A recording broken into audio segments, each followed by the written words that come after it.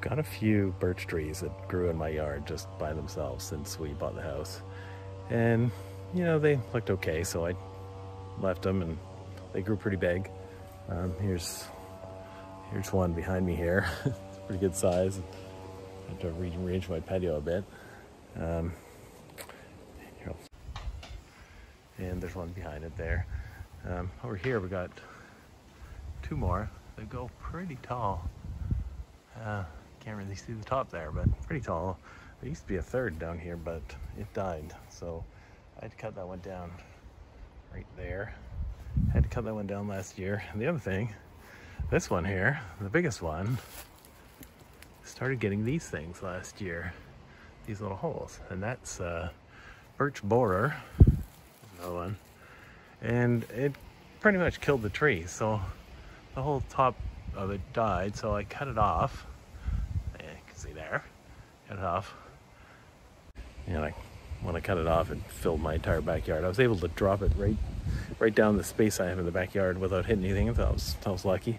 And cut it up. And we don't have a fireplace, so can't really do anything with the wood. So I thought maybe I could make something. I don't really have the right, the right equipment, but I've got a table saw. I got a chainsaw. So I cut them into lengths, a couple of meters long, 6 feet for Americans, and thought I'd try cutting them into boards, which was way harder than I thought. Turns out holding a few hundred pounds of wood, getting it through the table saw, which doesn't go all the way through, only goes about halfway, so you gotta flip it and trying to line up all those cuts. You can get a little jig for your chainsaw. I should have probably done that because that might have worked better. But in the end, I got some boards, but had a lot of waste because a lot of things didn't line up too well. And so the boards, I decided to make something with them. I made a couple things, and here's one. I made this bench. Had the bench and the wood on it had rotted, so I needed new wood anyway. And I thought, you know what? Wouldn't that be cool if the tree that was right there could end up staying nearby and be a bench? It worked out pretty good. Had enough wood to do this. Anyway, it's a little bit warped. You can probably see this one's a little bent because when it dried, I didn't let the wood dry enough before I cut it. It was very, very white as well, so I ended up staining it. It was a long story. I put some varathane on it, but it sort of got mildew underneath varathane, so I ended up stripping that off and staining it and putting wax on. So I think that looks okay. Stained wax, which should probably last pretty well. And that's kind of a neat thing to do with the wood I had from the tree. I had to cut down 2 of the birch. I didn't really make that clear, but I had to cut down 2 of the trees because they were dying, and use some wood from that also to make a compost bin. I'll show you that one. So yeah, there's the rest of the wood I got from the birch trees. There's a bit left, but wasn't a lot because, like I said, there was a lot of waste. And it's not the straightest tree. They weren't the straightest trees either, so it's hard getting boards that were long out of it. But that's good. Good to use it for some useful purpose. And gave the rest of it to my neighbor down the street who has a fireplace.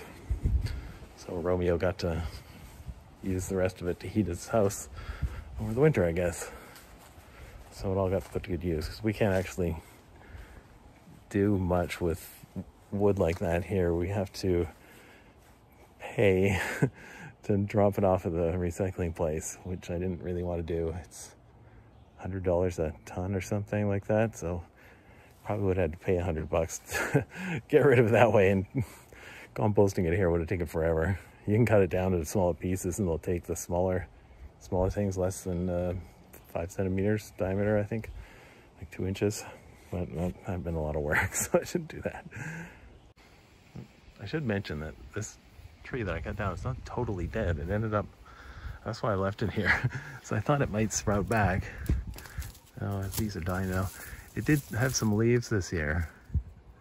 It's not doing great, but it did grow some leaves, so I thought there was a chance it might come back. If not, I've got a pretty decent chunk left that would probably make some good boards. Might buy that thing for the chainsaw to cut it into boards if I take that that one down. The park bench boards, I had a few extras and they warped pretty badly, so I just got this idea that maybe if I put some weight on them and leave it for a while, it might warp, take the warp out, bend back. Yeah, I'm not sure how well that's going. Actually, that one here looks pretty good. The little one on the front here. The one behind it, it looks like it's warping the other way now. These are just spare boards, so if one of them breaks, I just thought I'd make a couple extras.